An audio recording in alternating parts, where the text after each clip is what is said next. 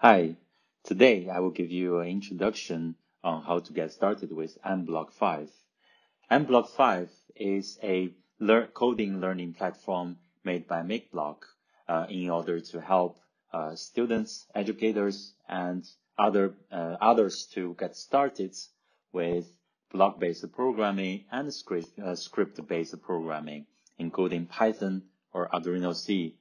There are several features built in mBlock 5 would be perfect fits in the educational scenarios, including real-time translation between blocks and scripts. Also, there are many hardwares being integrated or compatible with mBlock that you can do interaction between robots and computers. There are several extensions being built and developed by third parties and mBlock, including AI, IoT, and data sciences that you can find also on mBlock 5 in order to make your classroom more rich. mBlock 5 is also available cross-platform, including PC, Mac, Linux, Chromebook, and online. There are two versions of softwares available. There are two versions of softwares available on mBlock websites. One is called mBlock. The other one is called mLink. What are the difference between these two? Basically, mBlock is the integrated development environment, which means aka IDE, with all the functions including interacting with hardware, including stage programming, Python programming. mBlock also has mLink software integrated there, so once you install mBlock, you don't have to install mLink separately. On the other hand, mLink is a package for drivers in order to help computers to communicate with robots and electronics. It's basically an extension for users if you want to use mBlock in browsers or Chromebooks. If there's no hardware involved in the coding learning process, you don't have to install mLink. Here's how you can download the mBlock. Basically, simply go to mblock.cc, this website. It's the front page of mBlock software, and click download button. In this page, you can choose your platform, PC, Mac, Linux, Chromebook, or online, and then download the software. Again, if you're installing mBlock, you don't have to install mLink at the same time. During the installation, you may find some questions. Then you can go to the website mblock.cc, click resources, click documentations. Here, basically, you can find FAQs we put together for you to solve your problems during the installation. When you want to open mBlock, basically on PC, Mac, or Linux, directly open the application.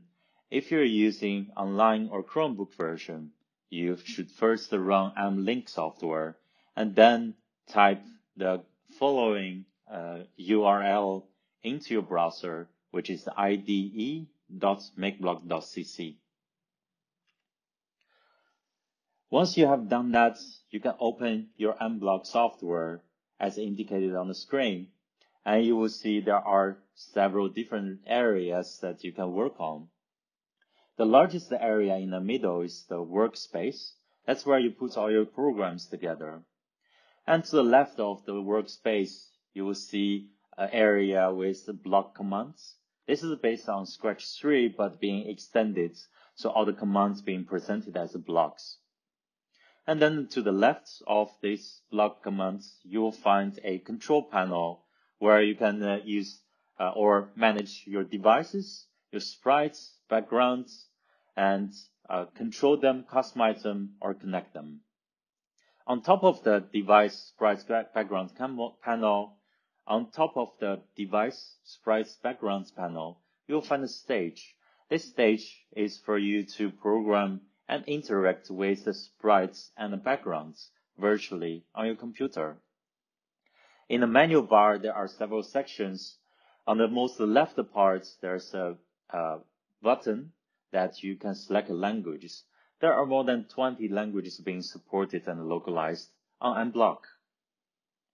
On the right side of the menu bar, you will find the documentations, and you will also find a button to profile. I would suggest you to register an account with mBlock. There you can share and save your projects on the cloud, and you can open it on other devices with the same profile. Also, if you want to experience AI, IoT, and Wi-Fi functionalities, a profile is required. On the top right corner of the workspace, you can find a toggle to switch between block and scripts. mBlock has a built-in editor for Scratch and also is a built-in editor for script languages including Python or Arduino C. Here for sprite programming, Python is supported. When you switch, you can go programming in Python completely. Underneath this switch, you will find a small button which is the translation to script switch. And there, when you click it, you will find exactly the translation of your blocks on your workspace. There, students and educators can actually learn and show how the block-based programming being presented in the real life in scripts in Python. All right, now let's get started to make your first program with mBlock, which is the famous Hello World program. Here's a short clip that you can find out how this works. And all you need to do is basically open your mBlock, start to drag and drop the commands from the left side. So we started with events, and we put this command called when green flag is clicked.